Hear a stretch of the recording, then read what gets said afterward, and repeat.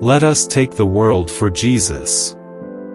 Of all the religions in the world, the Christian message of love, joy, and peace is the most needed.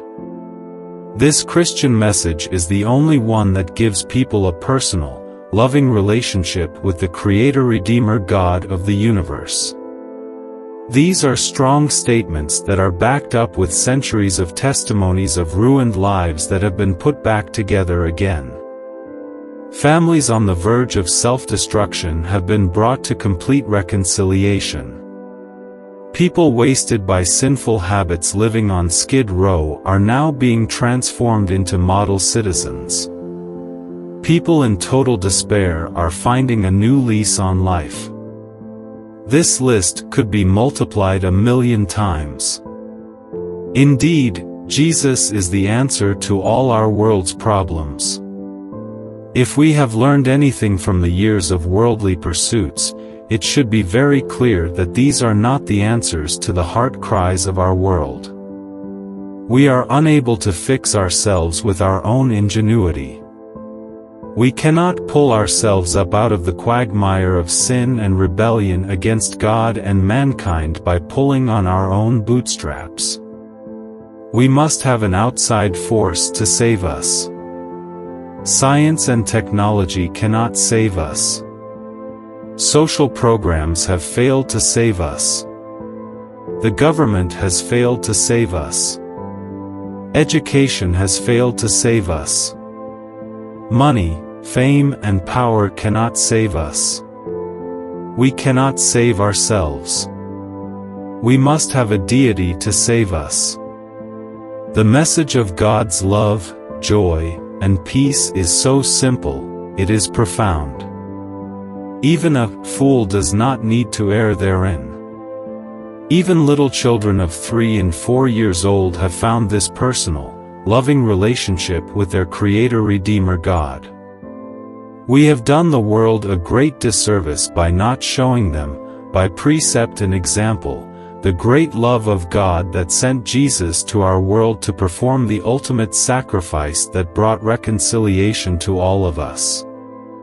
Many people today are facing great persecution on a daily basis for loving and serving their God. When they try to share their faith in Jesus, they are putting their lives at great peril. Shame on us for whining when someone or some organization calls us narrow-minded bigots for quoting John 14 verse 6 to them. It is not time for us to dialogue with the enemies of our true and living God. There is only one message. It is, turn from your sinful ways, surrender to God's will for your life, and accept Jesus as the only Savior and Lord for our lost in sin's dark night human race. We are not going to help anyone by trying to get along with the world, the flesh, or the devil. There is only one standard, one faith, and one God who can bring love, joy, and peace to our fallen world. To make the above statement is not a hate crime. It is criminal to say to people everything is all right when you see it is not. What if a truck was coming around a blind corner? Would it be a crime to try to get a person out of its path? The Christian is the one who sees danger coming around the corner, who needs to warn the wicked to flee from their wickedness before their sins find them out. Christians, listen to me. You have the answer our world needs. It is your duty to proclaim it to the ends of the earth. The Great Commission and the Great Commandment are not suggestions.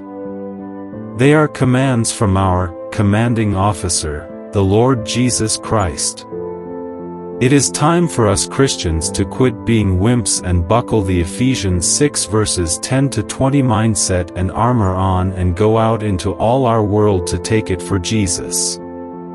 Never mind the propaganda or the threatening of the enemies of the souls of the human race.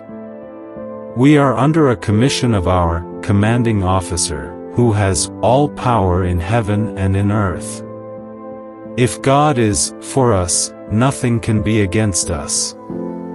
Nothing can stand against us. Let's take the world for Jesus starting today.